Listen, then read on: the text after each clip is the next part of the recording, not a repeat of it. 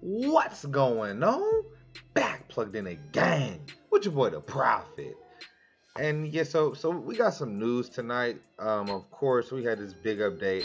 I'm real confused because they just added extra chapters to this point event. But yeah, we got a lot of stuff to go over. I want to see.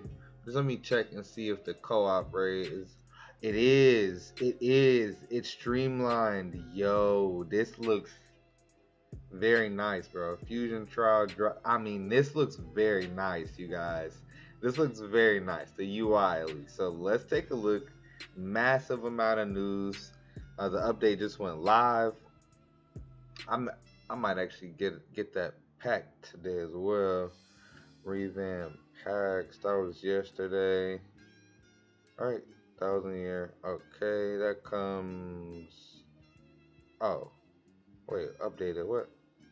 You have made an adjustment to the design of the sword guard of Zombie Tosh. Huh. Did you guys notice an issue with this sword guard? I didn't.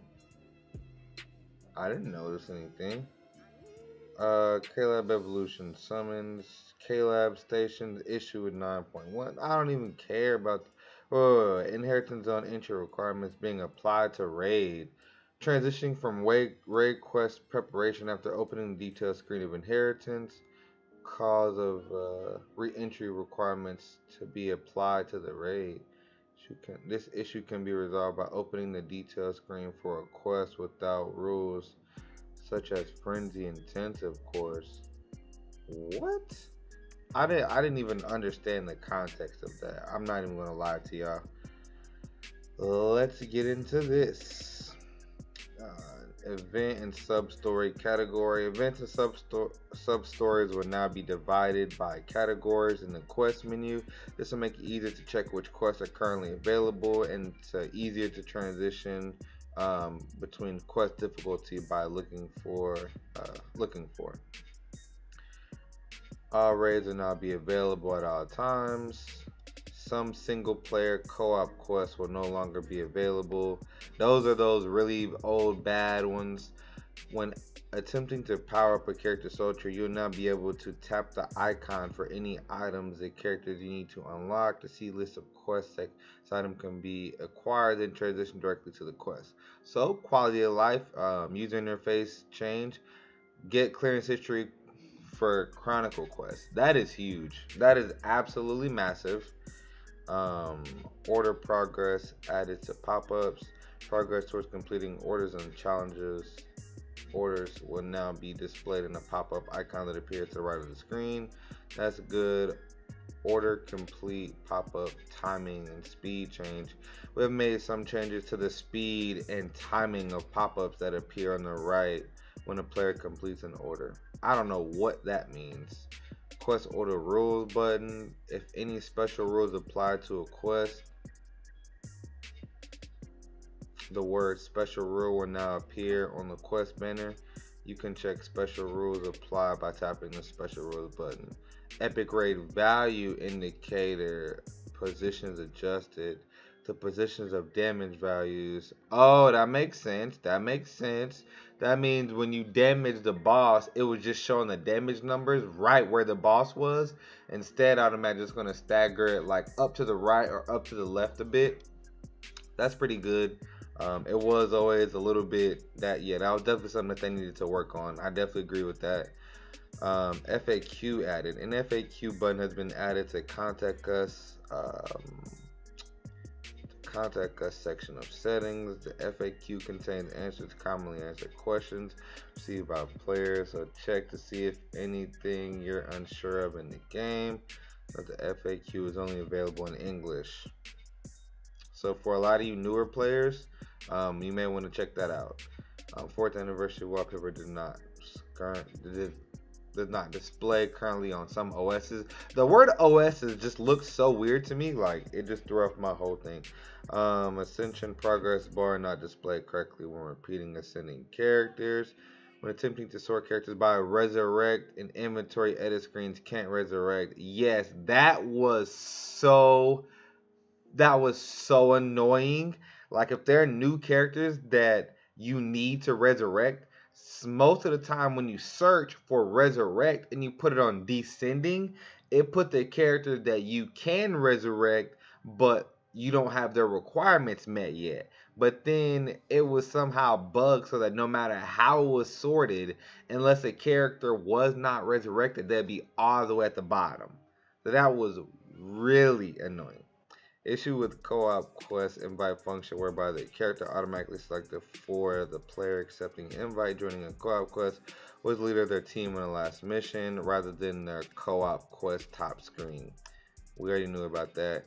We identified an issue whereby the coin discount character power-up guild function not being applied when applying transcendence functions. Okay, we'll refund coins that should have been discounted to new players. Good. However, it will take some time to make the necessary calculations. Alright, so that's pretty much it. So just the UI updates, the fact that they do see, that they did see, that there were an error with that. Basically, that means that if you're part of a guild, you're supposed to get a discount off of certain things. And I guess, and it makes sense because Transcendence, everything for Transcendence was like regular price. Like it costed 10 million flat if you wanted to redo your skill. But yeah, man, as far as the news, I'm gonna just take a look at the I'm gonna just go ahead and take a look at the quest screen and see what it's looking like. The co-op streamline quest looks so good. I mean, it looks really good.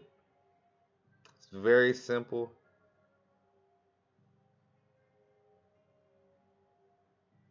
Nandado? Huh. Okay. Let's figure out how to navigate this shit.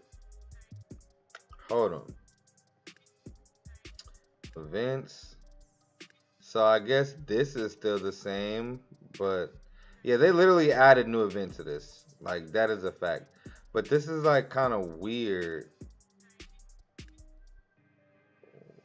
Menu, gift box, orders. Like, where?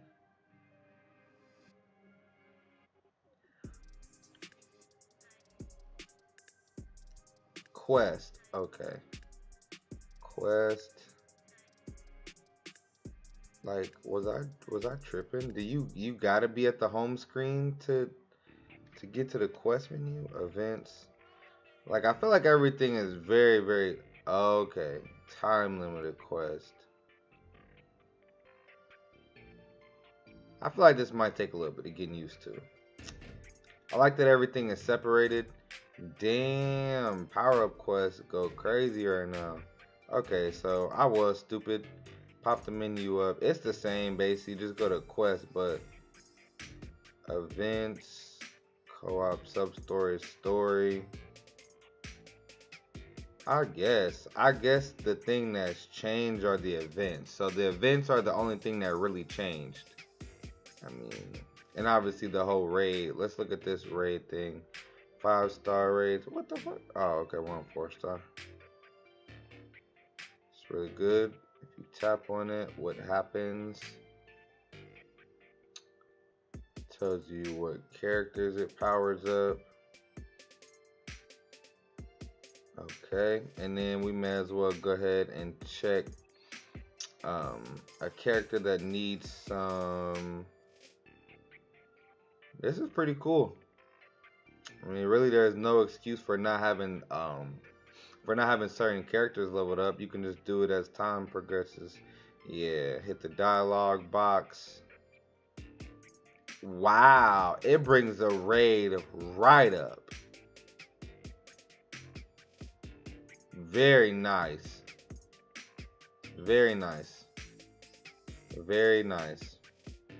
Yeah, I mean, that's how you want it to be at the end of the day. Like, I can max out Tesla pretty quick because, I haven't finished him, but he's one of the newer units I got. I just haven't had time. Trying to catch raid schedules, man, was like the most annoying thing. So If they actually fix that problem, then damn, that's pretty exciting, guys.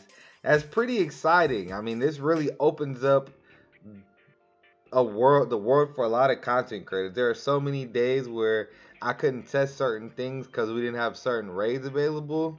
Um, and this is good. And then now, when you want to play co-op, you can actually get droplets from the droplet trials and not just, get certain freaking characters or whatever. But I think that's great, man. So you guys make sure you let me know what you think about the changes. Don't forget to like, share, subscribe. Prophet Nation, I love y'all. See you next video.